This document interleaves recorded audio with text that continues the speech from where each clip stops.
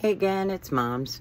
So John Fugelsang, if you don't know him, he's a fantastic comedian, but he's also an extremely smart man.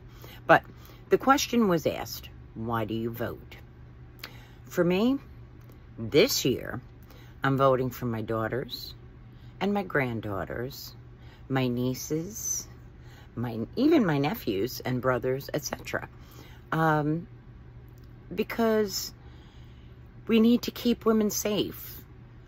Even if you don't agree with abortion, understand that there are other medical conditions that fall under that quote-unquote abortion label.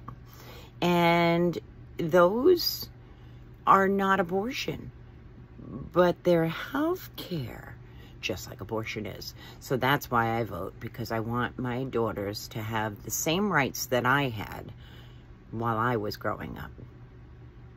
Mom's out.